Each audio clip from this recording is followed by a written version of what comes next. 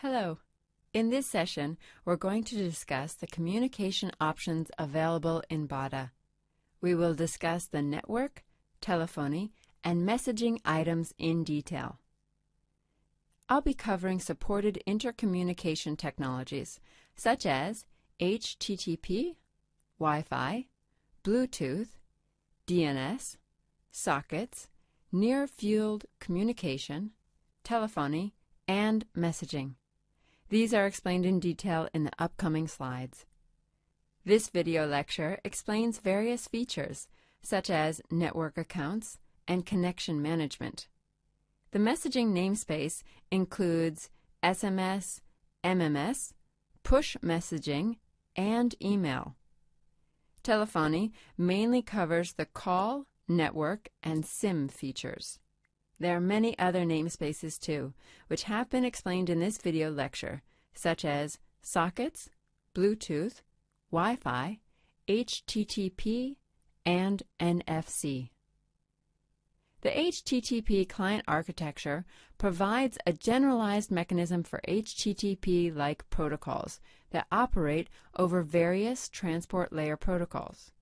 Using this namespace, a client can choose an HTTP protocol, encode the data, then transport it. The default operation provides plain text HTTP that operates over a TCP/IP connection. Plain text HTTP is explained in RFC 2616. Using the HTTP namespace, a client can choose an HTTP protocol, encode the data, then transport it. Key features used in HTTP protocol implementations are multi-sessions and multi-transactions. This protocol implementation mostly includes the HTTP 1.1 client feature, such as connection management, pipelining, and chunking. The HTTP namespace handles cookies received by the server as part of any particular HTTP instance. The authentication class handles the client's HTTP authentication activity over the duration of a single transaction.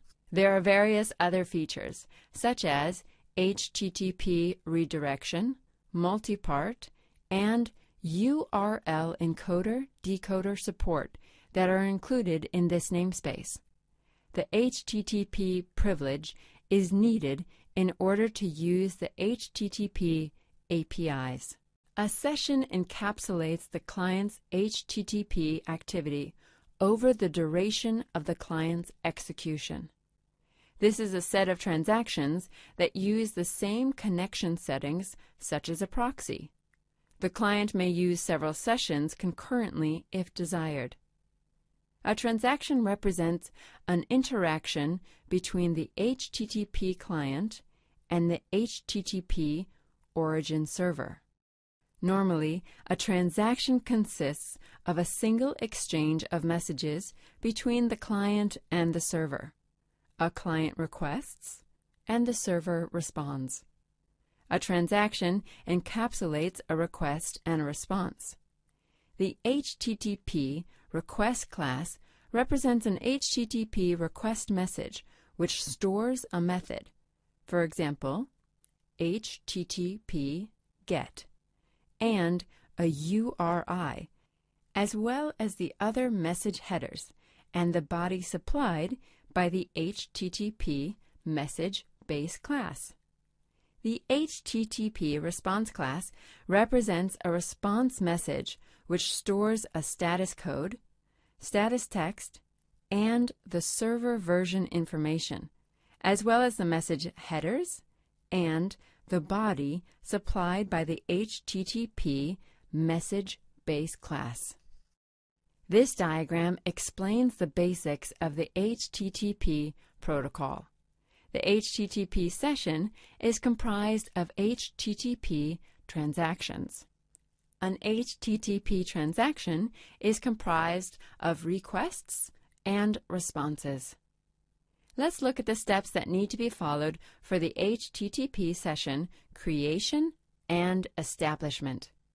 This includes the construction of the HTTP session with the target host address and opening a transaction of the session. Add a transaction listener and get a request from the transaction and set it up.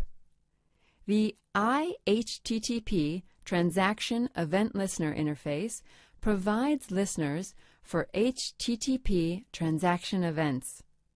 The OnTransaction Ready-to-Read listener listens to the read body event and notifies when the content of the body has been received. The subsequent slides explain the HTTP session creation or establishment and listener functionality with the help of examples. This code explains the HTTP session creation, the opening of the transaction, and adding the transaction listener. First, I created an object for the HTTP session class.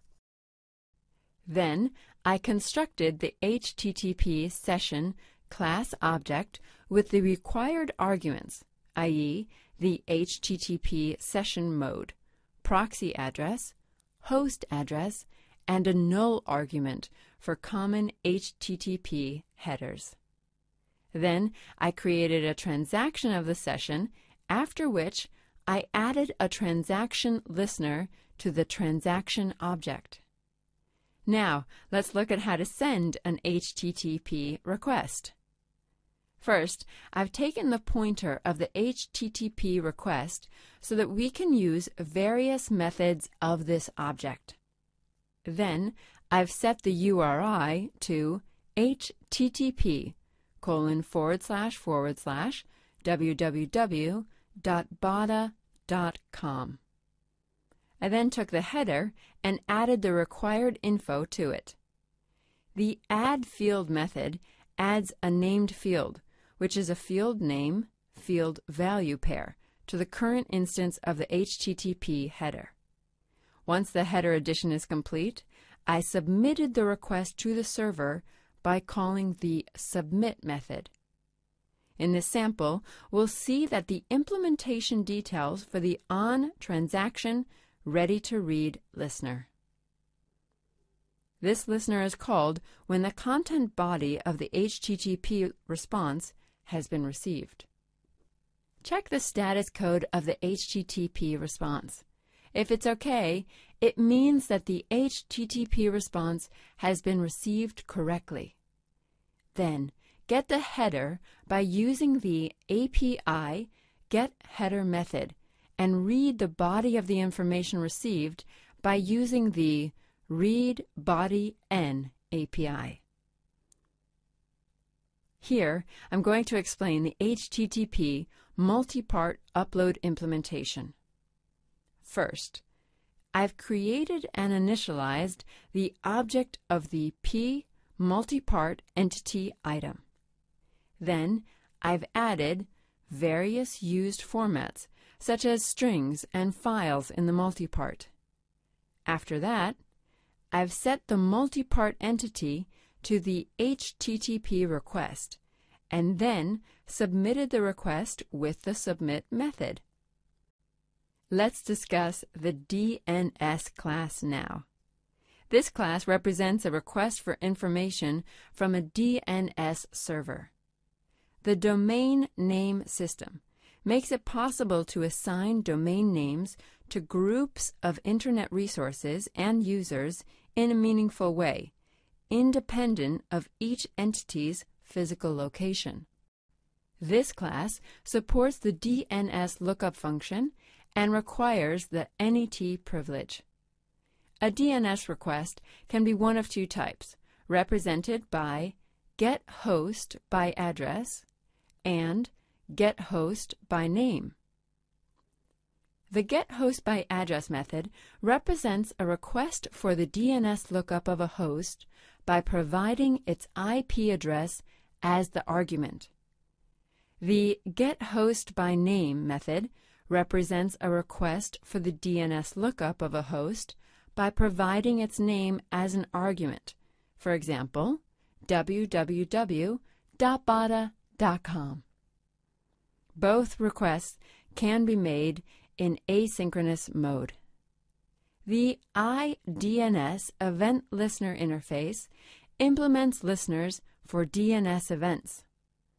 OnDNS Resolution Completed N is used to notify the result of DNS request. In this API, it's recommended to always check the error code before accessing the result. If the result is not success, then the IP host entry item may not exist. This slide explains the pseudocode implementation for the DNS class. The initialization of the object was done in the foo function. Sending a request to get the host by name is implemented in this slide. First, construct and initialize an object of the DNS class. Then, using getHostByName, request a DNS lookup using the host name. This method is asynchronous. OnDNS Resolution Completed N is used to notify the result of the DNS request. A socket is a communication mechanism which was first introduced in the 4.2 BSD Unix systems in 1983. A socket is a one endpoint of a two-way communication link between two programs running on the network. The socket's namespace is a part of the net namespace, which implements socket data communication protocols. It provides a rich set of methods for connecting, sending, and receiving data over a network. The socket class provides methods for standard BSD-style socket calls. For example, using the TCP socket, clients connect to a server, and the server listens for new connections from the clients. Once a connection is established, data can be sent or received.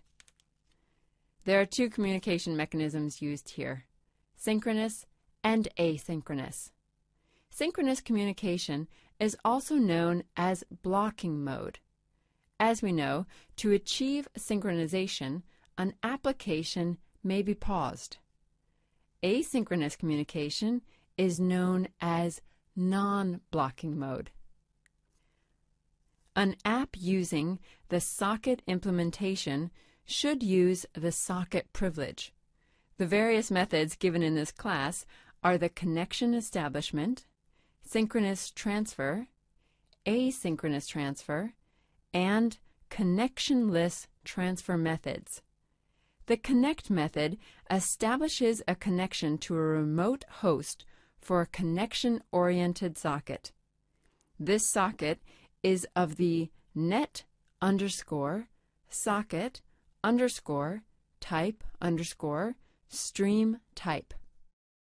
The acceptN method accepts an incoming connection. It extracts the first connection from the queue of pending connections and creates a new socket with the same socket type, and protocol family as the listening socket.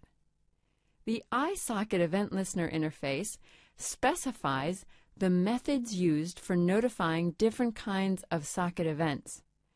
These events are only sent out while using the socket in non-blocking mode. A listener is registered by calling the addSocketListener method. One of these methods is called when a socket event is generated. In this slide, I'm going to explain the method to work on the socket client. First, we have to construct a socket client and put it in blocking mode. Then, we need to connect to the remote host. The socket connect method establishes a connection to a remote host for a connection-oriented socket. The socket send and socket receive methods are used for sending data to a socket of the net underscore socket underscore type underscore stream type and receives data from a socket of the net underscore socket underscore type underscore stream type. Once sending and reception has been completed, we can close the socket by using the socket close API. Here's an example which explains creating a socket and setting the connection. This code explains initializing a socket with non-blocking mode. Then it connects to the host address 202.30.31.60. The Connect API is used for connecting to the other endpoint. This slide explains sending the data to a peer. The Send API is used to send the data for a newly created socket. It sends data to a socket of the net underscore socket underscore type underscore stream type. The point to be noted here is that the send method sends data to the remote host specified in the connector accept method. The send method sends data in the buffer until length, starting from the current position of the buffer.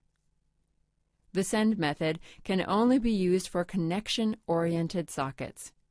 In blocking mode, if there's no space left in the send queue, the socket is blocked until space becomes available. This slide explains the reception of data. First, we allocate space in an array with a 1 kilobyte size. The receive method copies data into the buffer parameter, starting from the current position of the buffer. After the operation, the position of the buffer is incremented by the number of bytes successfully received.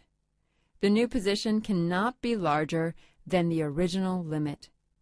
You can only call the receive method from connection-oriented sockets.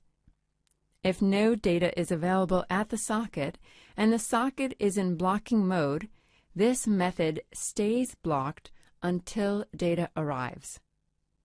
After the completion of the job, the socket should be closed and the memory should be released. Now, I'm going to explain the pros and cons of the blocking mode transfer of data. Blocking mode is easy to develop and to understand. There's no complicated communication synchronization. But it can freeze the application when no response is received from the host. A delay in transmission creates the picture of a frozen application. Similarly, there are pros and cons for non-blocking mode too. In non-blocking mode, receive and send are detected immediately. The first step to implement a non-blocking mode transfer is to create a socket in non-blocking mode.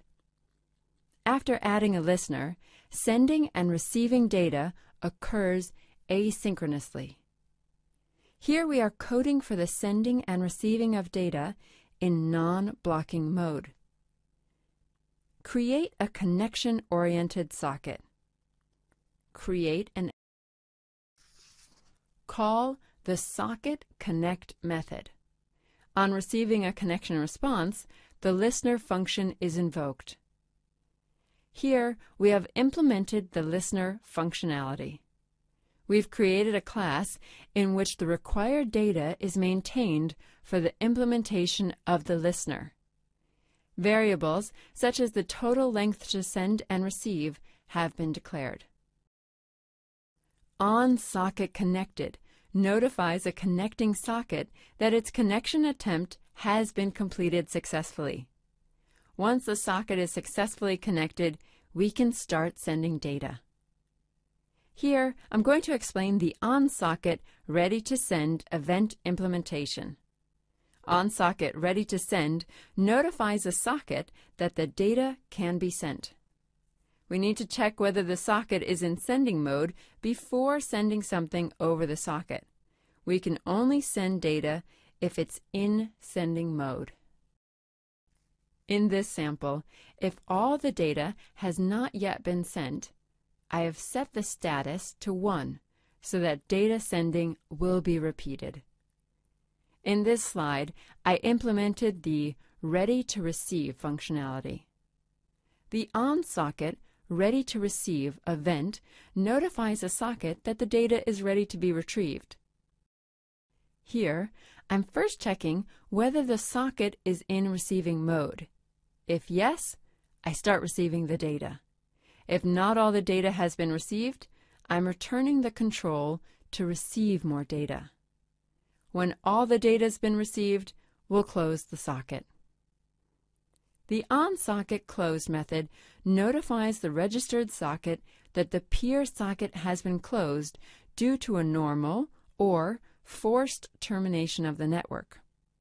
It is also used to notify a connecting socket that its connection attempt has resulted in an error. The Secure Socket class provides the SSL supported socket with security features. It's very similar to a normal socket, except that it only supports non-blocking mode. It's used for connection-oriented sockets only. It bypasses listening and accepting and supports client mode only. Wi-Fi is a wireless local area network that links two or more computers or devices based on the IEEE 802.11 specification, and that enables communicating between devices in a limited area. Wi-Fi Direct is a technology to communicate between Wi-Fi devices without wireless access points or base stations in infrastructure mode. It provides a rich set of methods to manage Wi-Fi devices and accounts, and to communicate over a Wi-Fi channel. Wi-Fi is a type of local area network that uses high-frequency radio waves instead of wires to communicate between devices. It provides a rich set of methods for managing Wi-Fi devices and accounts, as well as communicating over a Wi-Fi channel. Wi-Fi operates in two modes as previously explained, i.e., infrastructure mode and ad hoc mode. The image shows an example of infrastructure mode, where mobile phones that have Wi-Fi capability are connected to each other using a Wi-Fi access point. A Wi-Fi client must use the same SSID as the AP of the WLAN to join the network. The image shows an example of ad hoc mode, where Wi-Fi enabled mobile devices and laptops are connected without the use of an access point. In this mode, the devices can directly communicate with each other. In ad hoc mode, all Wi-Fi peers need to use the same SSID and channel number. For working on Wi-Fi applications, we have to set the privilege to Wi-Fi. The Wi-Fi Manager class provides the functionality for creating an instance of the Wi-Fi Manager and managing local Wi-Fi devices. It also allows the listener to get events from local Wi-Fi devices. Here, I've created an instance of the Wi-Fi Manager and listener for the same. The Wi-Fi Manager is initialized and activated using the construct and activate methods. The current status of the connection to a specific access point is verified using the isConnected method. The deactivate method is used to deactivate the local Wi-Fi device. This slide here explains the simple ad hoc network service. Ad hoc listener is used to create a listener object, and then the ad hoc service method is used to create a service. getNeighborsN gets the information of neighboring peers. If it's valid for all neighboring peers, then get the names and addresses of all peers. SendBroadcast message is used to send a broadcast message to all the peers on the ad hoc network. To stop an ad hoc service, the Stop Ad Hoc Service method is invoked. Furthermore, in this slide, there are various listener methods for ad hoc networks. On ad hoc service started is the event handler used to notify that the ad hoc service has started. On ad hoc service stopped is received once the stop ad hoc service method is executed. Similarly, on message received is used to notify when a message is received by the device. I'm going to explain Wi-Fi Direct very clearly in this slide. Wi-Fi Direct, formerly known as Wi-Fi Peer-to-Peer, is a set of software protocols that allow Wi-Fi devices to talk to each other without the need for wireless access points or hotspots. Using Wi-Fi Direct, it's easy to share, show, print, and synchronize content. As we know, Wi-Fi was developed and is supported by the Wi-Fi Alliance, who developed the Wi-Fi certified standards. Ad hoc is a normal Wi-Fi service which involves an AP, whereas Wi-Fi Direct doesn't involve physical access points. Wi-Fi Direct functionalities are provided to manage Wi-Fi Direct devices and groups. The Wi-Fi Direct Device Manager class provides methods to create the Wi-Fi Direct device instance and to manage Wi-Fi Direct functionalities. Here are some of the methods provided by this class. To activate and deactivate a Wi-Fi Direct device, we can use the activate and deactivate methods. Creating a Wi-Fi group is achieved through the Create Group API. To scan for Wi-Fi Direct devices, the Scan API is used. To associate to a Wi-Fi Direct group owner, we need to invoke the Associate API. The Wi-Fi Direct device and Wi-Fi Direct group listeners have various associated methods to notify of various events. On Wi-Fi Direct association completed, notifies of the completion of the association of a device with a group owner. The activation and deactivation of devices is notified by the On Wi-Fi Direct Device Activated and On Wi-Fi Direct Device Deactivated methods, respectively. When a group is created, the event is notified by the On Wi-Fi Direct Group Created N method. On Wi-Fi Direct Scan Completed N notifies the completion of the Wi-Fi Direct Scan. The group owner is notified of the client association and disassociation via the On Wi-Fi Direct Client Associated and On Wi-Fi Direct Client Disassociated methods. On Wi-Fi Direct Group Destroyed is invoked when the Wi-Fi Direct Group is destroyed. The starting and stopping of the group member info service is notified via On Wi-Fi Direct Group Member Info Service Started and On Wi-Fi Direct Group Member Info Service Stopped method. The On Wi-Fi Direct All Group Member Info Received N method is invoked on the iWi-Fi Direct Group Client Listener to notify that the Wi-Fi Direct Client has received all the group member information.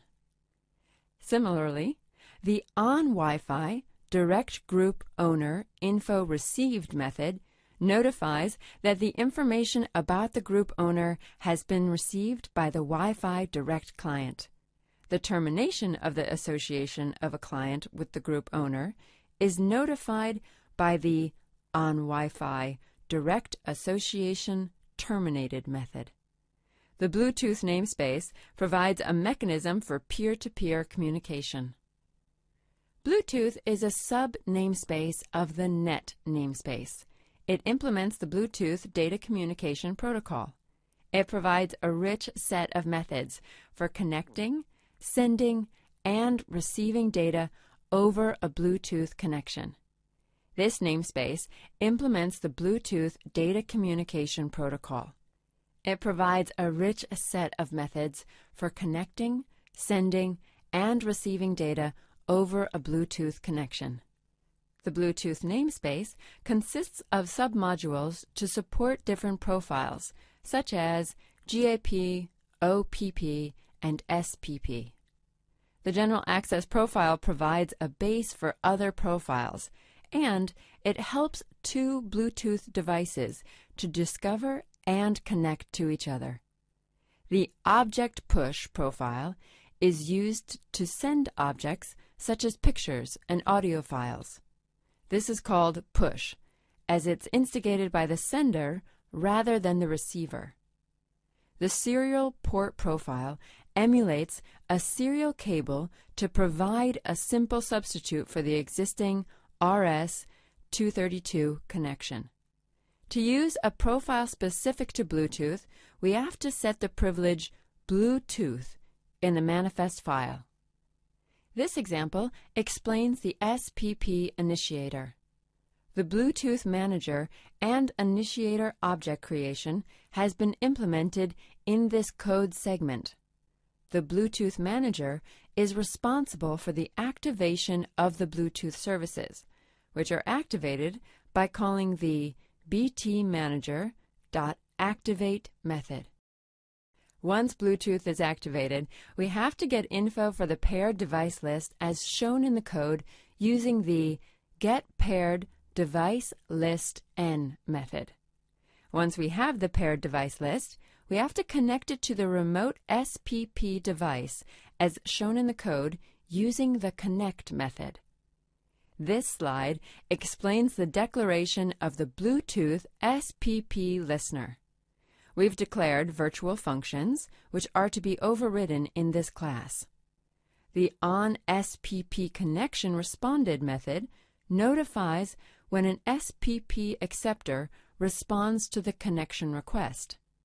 The onSPPDataReceived method notifies when the data has been received, and onSPPDisconnected notifies when the connection is disconnected. Near Field Communication, NFC, allows simplified transactions, data exchange, and connections with a touch.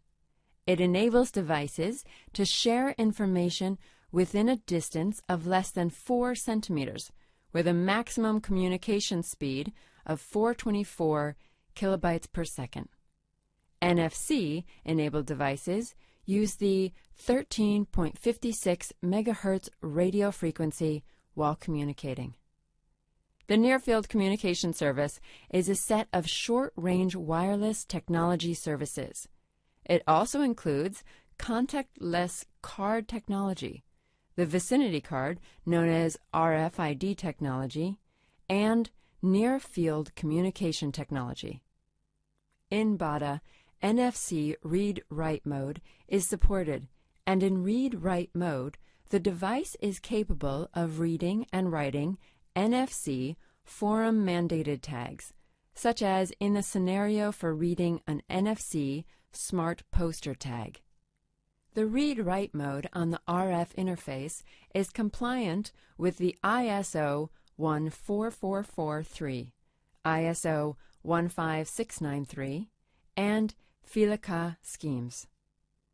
Using an event injector in the emulator, we can simulate the NFC modes. In this slide, we're creating the NFC Manager instance and registering various event listeners of the NFC Manager. Is tag connected is used to find the tag connection status. The getCurrentTagConnectionN method is then used to get the tag connection with the currently detected tag. addTagDiscoveryEventListener is registered with the NFC Manager instance to be notified when the tag is discovered. addNDefMessageDiscoveryEventListener is registered to be notified when the NDEF message is discovered. onNFCTagDetectedN is invoked when a tag is detected in the vicinity. The onNFCTagLost method notifies of a lost tag connection. When an NDEF message is detected, the event is notified by the onNDEF-message-detected-N method. Messaging is one of the domain namespaces of bada. Its main purpose is to access the messaging capabilities of the device. It consists of many methods that perform different tasks, such as sending SMS, MMS, email messages, receiving SMS messages, retrieving SMS messages from the specified message box, and receiving push messages. Let's look at the messaging class. The main feature includes sending and receiving SMS, MMS, email. Searching for SMS messages in the inbox, outbox, sent box is also described in this slide. This supports the reception of push messaging. In order to use the push messaging service, the component setup should be executed. We're going to explain the sending of a message programmatically. Steps will be mentioned clearly, such as implementing an SMS listener and a message event listener. Create an instance for the listener. We need the SMS Manager instance to manage SMSs. Set the message body text, then create a recipient list and add recipients. Send the message with recipients. Here we are going to explain the coding part as we explained in the previous slide. This line explains creating an object of the listener instance. Here we're calling the constructor of the SMS Manager instance with the listener as the input to check the status of the message being sent or received. Here we're constructing a message instance with body text and populating the message recipients. Once the message body is ready, we can send the message using the send method. This slide explains the SMS listener class declaration. We've added two methods, on SMS message received and on SMS message sent in this class declaration. The onSMS message received method handles the incoming SMS message. The onSMS message sent method is called when the SMS message is sent. This is a sample implementation of the onSMS message sent method. Once the message is sent, the message SMS message sent successfully is displayed. This is a sample implementation of the onSMS message received method. This API handles incoming messages. We can get the text of a message into a string and operate on it. Here, we're going to explain how to search for an SMS in the inbox.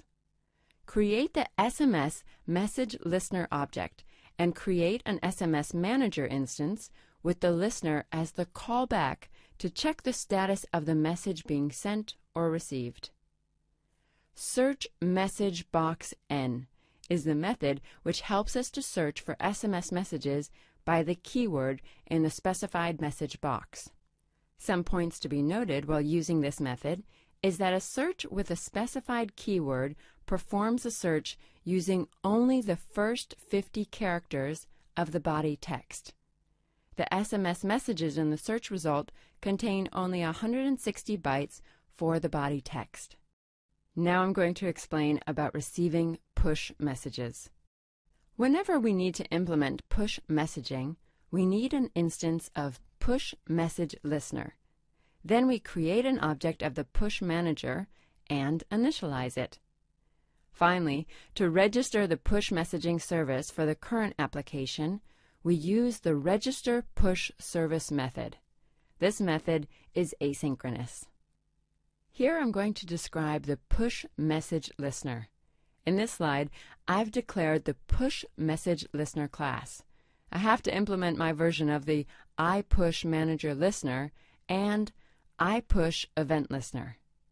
The onPush service registered method notifies the result of the push manager, register push service method.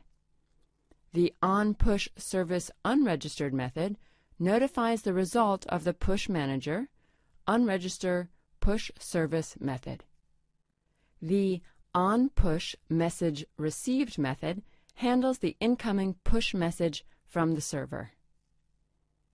The telephony namespace is one of the domain namespaces of the framework. Its main purpose is to help access the telephony capabilities of the device. It consists of many methods that are responsible for performing different tasks, such as providing access to the call facility, providing network query services, and providing access to the SIM module. Here I'm going to explain the sample code for the call status and the call type. First, I've constructed an object for the call manager. Then, the getCurrentCallStatus method is used to get the call status of the current call. And the getCurrentCallType is used to get the call type of the current call. This sample code explains how to get the network information. First, we have to construct an object of the network manager and get the status of the network by using getNetworkStatus APIs. The isCallServiceAvailable method is used to verify the availability of the call service. The isDataServiceAvailable method is used to verify the availability of the data service. The isRoaming method is used to check whether the current network is in the roaming status or not. Then, the getNetworkInfo method is used to get the network information. In this example, I'm going to explain how to get the SIM info. First, we created and initialized an object of the named SIM info. Then, the getMNC method can be used to get the MNC, i.e., the mobile network code of the SIM. The getMCC method can be used to get the MCC, i.e., the mobile country code of the SIM. To get the SPN, i.e., the service provider name string of the SIM card, we can use the getSPN method. To get the ICC ID, i.e., the integrated circuit card identification of the SIM card, we can use the getICC ID method. And finally, to get the operator name of the SIM card, we can use the getOperatorName method. For communicating, we have the HTTP class to support communicating via the HTTP protocol. Wi-Fi ad hoc mode is useful for communicating with nearby hosts. Wi-Fi Direct is provided to operate in infrastructure mode. To communicate with remote host, we use the Socket class. NFC and Wi-Fi Direct have also been included. Telephony has been added to handle call-related operations. Then we have messaging, which is used for sending messages, such as SMS, MMS, email, and push messages.